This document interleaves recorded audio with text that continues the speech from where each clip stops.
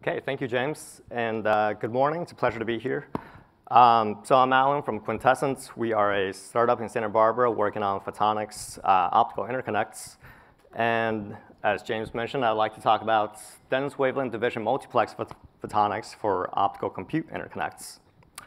So I don't think it's too bold of a statement to say that in the era of distributed computing, communication is one of the key system-level bottlenecks. And so this was highlighted in one of the keynotes yesterday.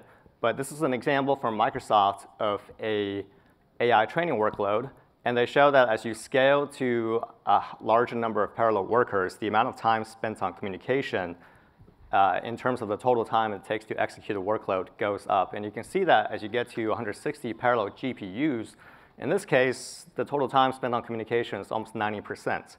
So another way to think about it is 90% of the time you're running that AI training workload, your GPUs are sitting idle waiting for the all-reduce step to complete, which is not a terribly efficient use of a valuable compute resource. And diving into this a little bit deeper, this plot shows the amount of energy in terms of picojoules per bit it takes to move data across various distances. And so one thing to kind of point out is we can see that as soon as we get out of a single socket domain, or maybe the board level, the amount of power or picojoules per bit it takes to move data goes up by a factor of 10. So at the package level, on average, we're seeing powers of about a picojoules per bit. Once we escape out into the optical domain, which is in blue, you can see the slope kind of flattens out because attenuation in fiber tends to be relatively low. But at that point, we've already kind of reached into the 10s to 20 picojoule per bit domain. And what this translates into, which is shown on the plot on the right, is that because data centers have a fixed amount of power going to them, we can't afford to send the same amount of data and also expend 10 times more power. And so what you have is, in essence, localized bandwidth. And for inter-accelerator bandwidth on the package and board level, they tend to be pretty high. This is an average of a few different XPUs. I'll take a sample of around 2021, around 2 terabits per second of non-blocking I/O. And then as soon as you get out of the server board, it drops by a factor of 10, and that's what results in that bottleneck that you show, or that I showed in the previous slide. And so to kind of remove that system-level bottleneck, what this suggests is we need uniform bandwidth and I/O across all distance domains. And so that suggests that it should be optical, because optics have unlimited reach. But what's required is that we need to improve the technology so that not only can we move 10 times more data, but the picojoules per bit also has to drop by a factor of 10, so we're not burning more power. This is a white space chart that kind of illustrates the various vectors and among which we need to optimize. The 3 blue dots on the bottom for reference are existing technologies. These are pluggable transceivers. So the lowest blue dot is 100G. The middle one is 400G, and the far right one at the bottom is projections for 800 gigabit 2x FR4 instantiations in terms of bandwidth per fiber and bandwidth per watt. And I think for this application of optical compute interconnects, we really need to be driving towards the upper right corner to maximize both bandwidth while simultaneously reducing the power it takes to reduce that bandwidth. And so making the observation that a lot of these electrical I/O interfaces on accelerators are wide and parallel, the architecture that we kind of landed on is a wide and parallel optical architecture, which is high number of wavelengths, or DWDM. And that not only allows you to simultaneously maximize the bandwidth per fiber, but it also allows you to kind of radix match, quote unquote, to these wide and parallel low power interfaces, reducing the overall signaling energy. And then we have a few other knobs to also drive down the power in terms of using heterogeneous integration, and also on the design side to reduce the total loss on the photonic integrated circuit instantiation as well. This is an example, an early example of chip-scale DWDM technology, and I think functionally it kind of captures the essence of what we like to achieve on the chip scale. This is an indium phosphide photonic integrated circuit showing 40 different channels of single wavelength tunable DFB lasers, each of them modulated by indium phosphide EAM, and then muxed into a single fiber to achieve, I think, on the order of 1.6 terabits per fiber.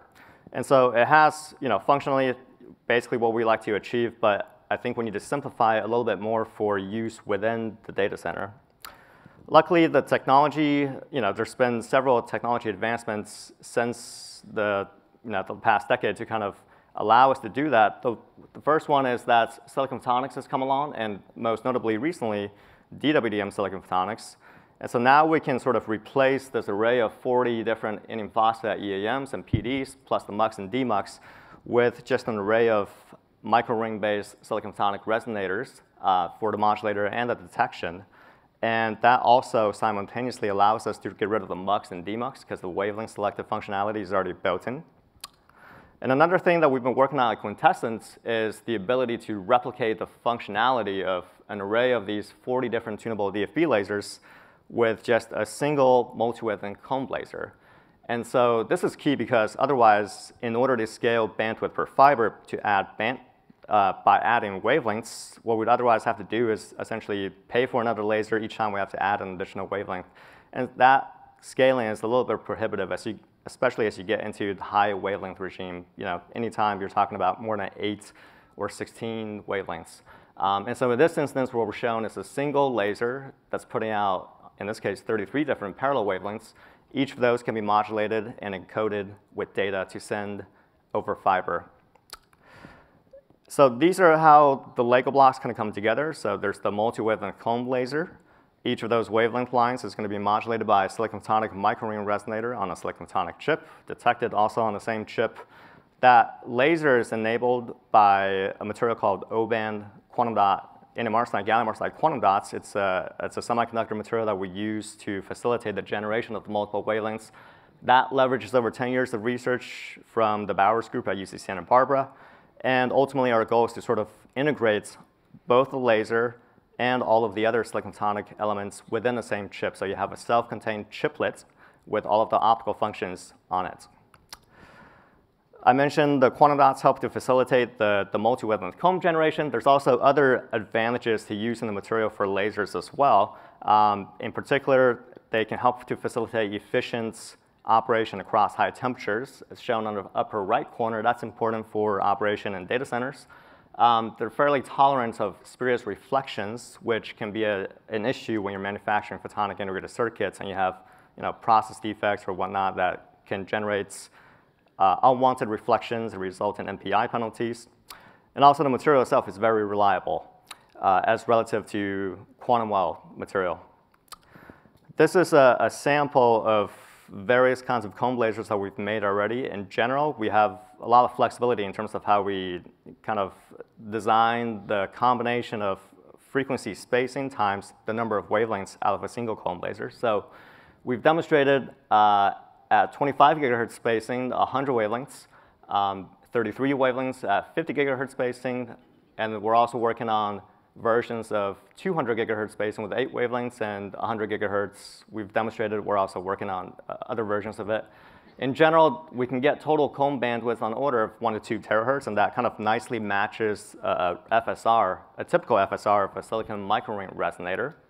And one thing I forgot to mention is actually a nice properties of these comb lasers is that the wavelengths themselves are all kind of fixed relative to each other. So they kind of drift together, but while they drift, the neighboring frequency spacing between the wavelengths is always constant. So we never have to worry about stabilizing individual lines, which can be a big pain, or was a big pain for traditional DWDM technology using single wavelength lasers. This is another sort of result from early look results from some other comb lasers we've made. This is for a 50 gigahertz spacing design, and this illustrates that we can generate up to 6 dBm per lambda, and also the average relative intensity noise per wavelength, which is important for closing links, can be as low as minus 160 dB per hertz. So we're working on tightening the distribution here a bit more, but this was sort of a first look at the devices. And on average, we're seeing the median of these values is around 2 dBm per lambda and minus 140 dB per hertz for the RIN, which is a pretty good starting point. And what we did with this data was we then fed it into some link simulations to kind of see, is it feasible for us to create DWDM links where we use a comb laser to generate an array of multiple wavelengths to then be modulated and detected by silicon photonic PIC. And so in general, our current studies show that we can support up to 56 gigabaud per lambda pretty comfortably. 112 gig looks like it won't be a walk in the park, but we think we'll be able to get there, and we have a few different knobs to tune to get both the power up and also the run down to be able to support that modulation format. And in general, the picojoule per bits on the laser side, it's always looking pretty good in terms of sub 1 picojoule per bit expended on just the laser power, which traditionally has been a large chunk of the power for optical transceiver links.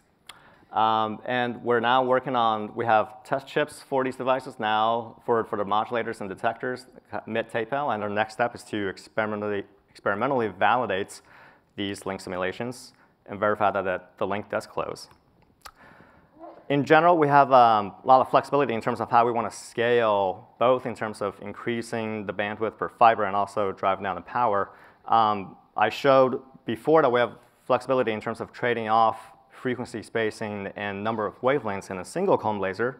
Another vector we have to scale is to use different wavelength bands. And I'll be giving another talk this afternoon in the optics section where I explain the benefits of this architecture in a bit more detail. So if you're interested, please come check that out.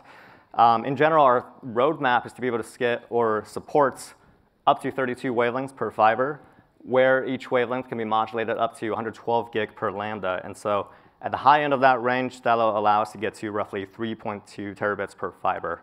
And I didn't show it here, but we're targeting picojoules per bit on an order of 3 or ideally less than 3 picojoules per bit in total.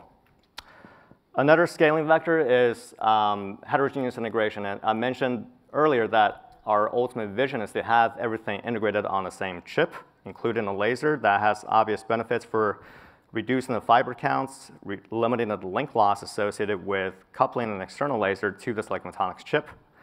And then if you can integrate the laser on the chip, you can also do integrated amplification. And so that then opens up a whole new sort of regime to be able to design links and re-optimize the laser power and the amplifier in conjunction or in the scope of the whole link to get to new architectures. And we're actively working on this effort now. It's partially supported by the DARPA LUMOS program.